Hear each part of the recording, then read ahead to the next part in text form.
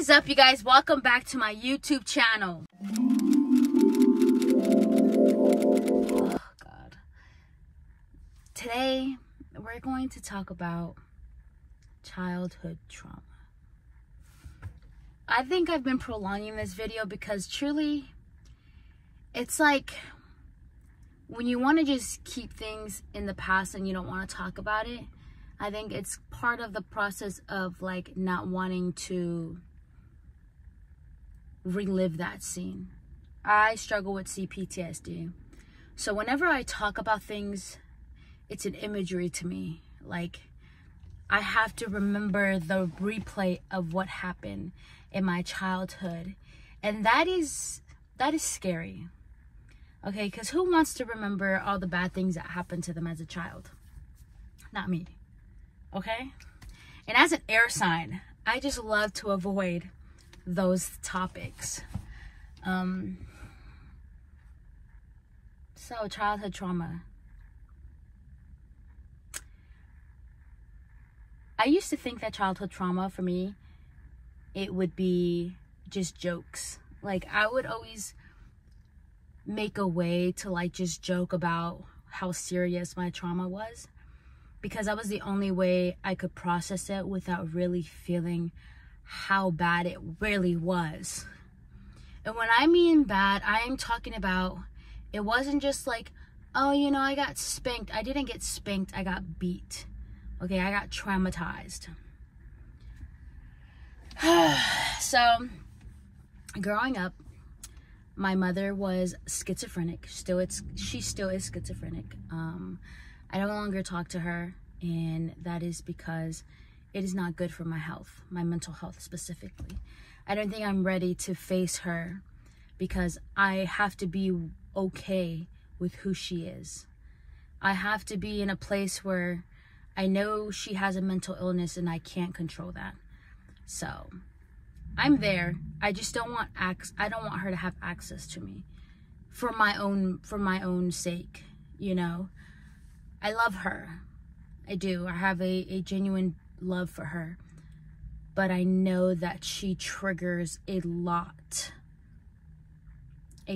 of unhealed trauma inside me. And just seeing her just triggers me a lot.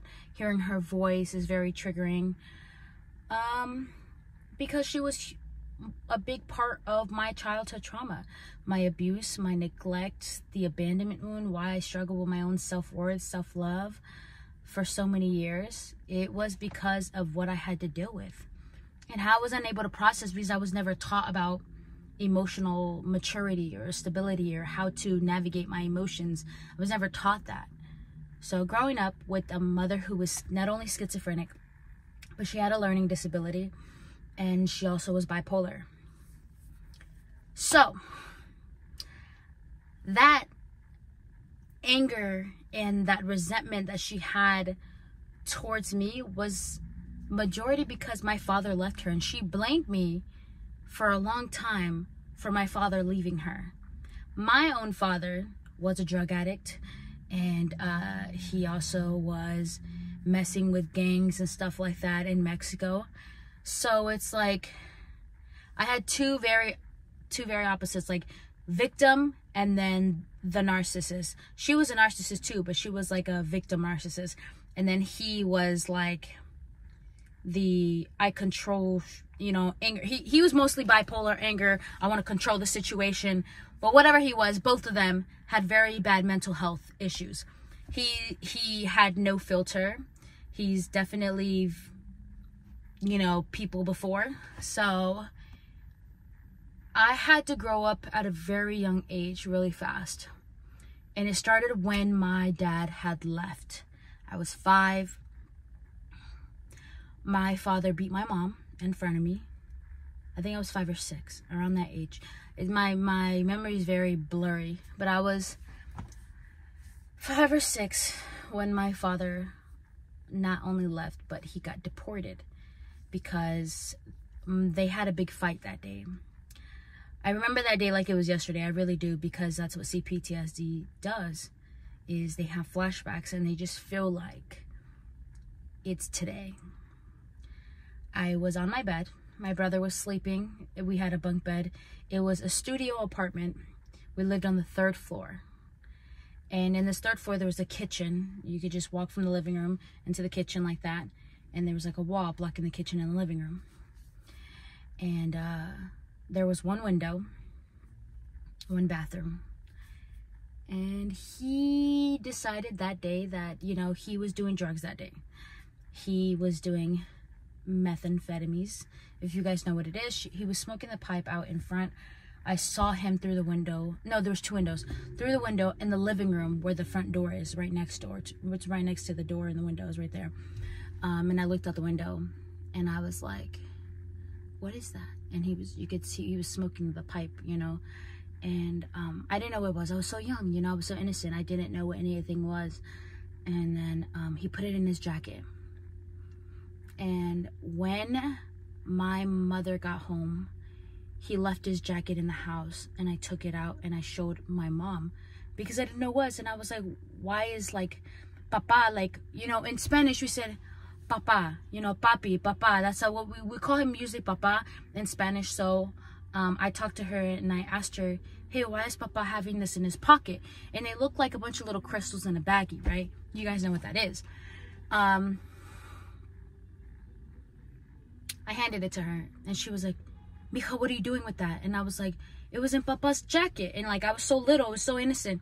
And so I gave it to her and I like sat on the bed. He came back and that's when the argument started. He was high as a kite off of God knows what other drugs he was doing. But he was high as a kite and he like slammed her against the wall. And he tried to R-word her in front of me. My brother's sleeping on the bed still. And I'm scared. I don't know what's happening. I hear them both yelling. And she's like, you're gonna do this in front of your daughter? Are you serious? And he's trying to take her pants off, like forcefully. And she's screaming, help, call 911. So I get scared. I like run towards the phone on the floor. You know the phones that were cords and it cord to the wall? And I tried to call 911 and he grabs the phone from me and rips the cord with his mouth. And I got scared and I ran under the bunk bed and I hid. And she's like, please get help, scream, call for the cops or whatever. And he's sitting here, hitting her, punching her, and he's like fighting her while I'm still there watching.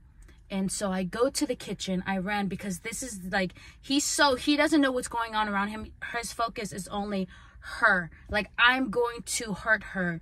And he's high as a kite. And he's like, I want her. Like, he's trying to force himself on her. And I scream outside the kitchen window. And I ask for help. I'm screaming. Help, help. My mom needs help. Help, help. My mom's beating my mom. And like, you know, by the grace of God, there is cops right across the street where I'm yelling. The apartment's right, it's a 3-story building. This was on Camelback and 17th Ave. There's a 3-story building, and at the time there was a Fry's right there, and there was a Fry's right there. There's 3 cop cars right there waiting, and I'm screaming my lungs out, and I'm like, help, help. And like, the window is open and the cops hear me. Luckily they hear me, right? And they see me, and I'm like on top of the sink. I like climbed on top of the sink. I'm screaming for help because my mom's crying and she's asking for help. So I'm taking the responsibility as a 5 or 6-year-old child trying to help my own mother away from this abuse, right? And I'm screaming. Finally, like, I stood and they're like, we're coming. And you could see the cops are coming. They come up the stairs, They run the stairs. They slam the door open. They like literally like, they use this like black thing to like smack the door open, and they complete like, they took the door off the hinges, right? They grab my dad, they slam him on the floor, they handcuff him, and that is the last time I saw him. That was the last vision, that's the last version of him that I seen. Was him getting handcuffed and then telling my mother, I want a divorce. And then she's like, good, I want a divorce too. And then boom, gone. Never seen him again. We did talk on the phone for a little bit, but that was the last thing I saw. Yeah. So there is my version of a father. I was in foster care also. It wasn't too long after he had gotten deported. where the abuse got worse with my mother, where she would beat me, and she would leave me unattended. I was like 6, and she would go work because she was working security. And there was a time when CPS came, she had left me and my brother alone for 15 hours. No babysitter in sight. I was 6 years old. My brother was 1.5. 6 years old. My brother was 1.5.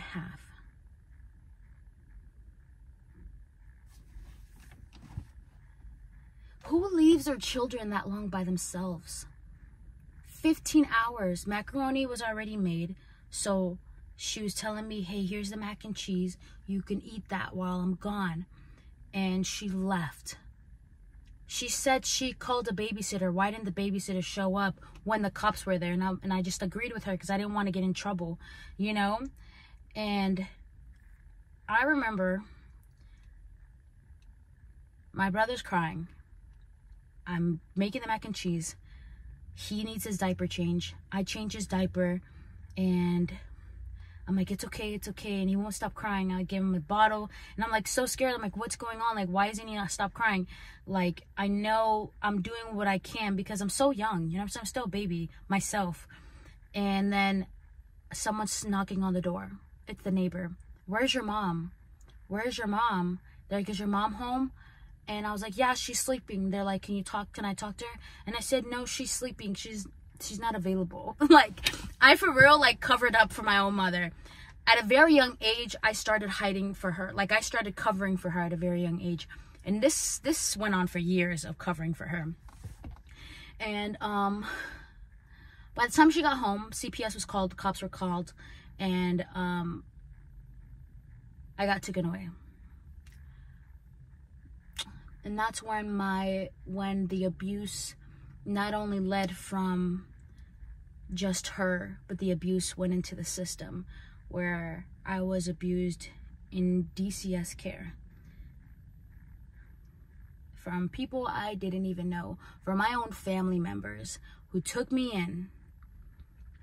And yeah, it's bad that it got so bad, that the abuse was that, like, what child? I couldn't imagine my own child going through something like that, because when they took me away from my mother, it's like you could see it in her face. I was like, I don't want to go. And I was holding onto her legs so tight. I remember just holding onto her legs so tight and just like holding on. I'm like, I don't want to go. And she's like, just go. And I said, why? And she's like, just go. And like, it's like she didn't care. There was like I was this burden on her chest. And that look on her face, like, still, like, hurts me till this day. Because I could never imagine letting my child go like that. I will fight for whatever I have to fight for. I will do whatever I have to do. And then to find out that she did not want to fight for us. So her friend made her fight for us to get me and my little brother back. This is before my other 2 younger siblings were born. And forced her to fight for us because she didn't want us no more. It was too much work for her. Now, we're going to end this video because this is like at 15 minutes. I'm getting really emotional. So I'm going to need to like go back. But this is going to be part 1. We're going to go through my life. I'm still at this age. I'm still 6. I'm 6 or 7. And I just got brought into the system. So when I come back to part 2, we will finish this. But I already have a lot of emotions coming up. So let me process that. I love you guys. This is going to be a long journey. Talking about my trauma is scary. It's vulnerable. But I want to be vulnerable with y'all. So I love y'all. Thank you so much for listening. I'll talk to y'all soon. And peace.